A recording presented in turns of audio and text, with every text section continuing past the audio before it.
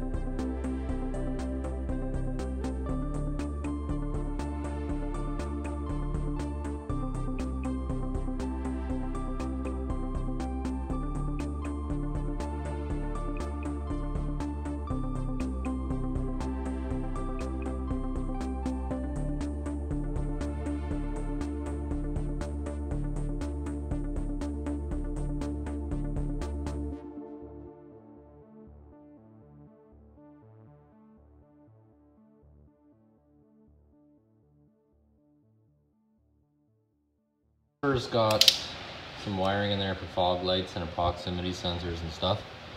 So it's got one connector on the passenger side and also for the wipers, which mine have been plugged. As you can see, the bumper, everything comes nicely to the side here, and then everything else is all ran in there. So it's ideal to pop that off before you pop the bumper off. So unplug that and away you go.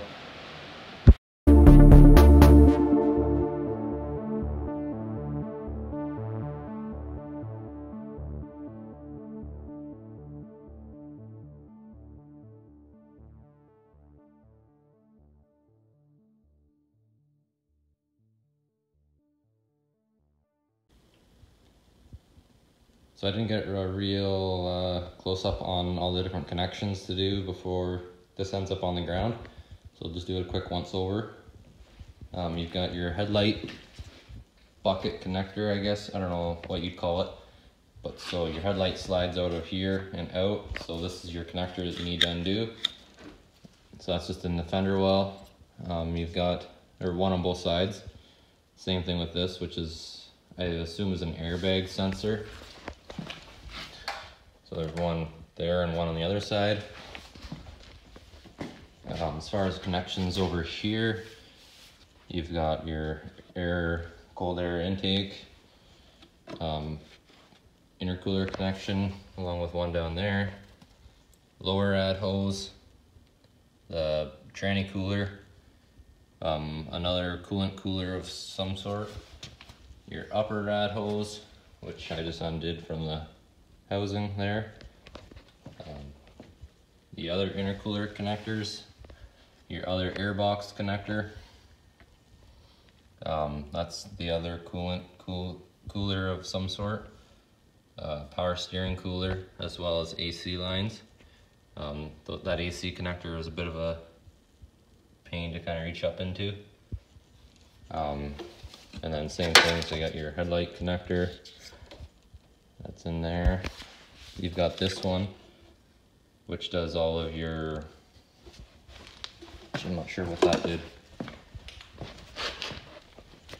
That's your, for your harness for your horn, temp sensor, and your hood latch sensor.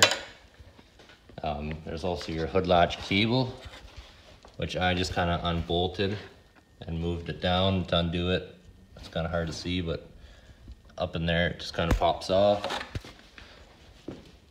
And then yeah, same thing for this side. You've got another airbag sensor you can just slip over the intercooler. And yeah, that's about it.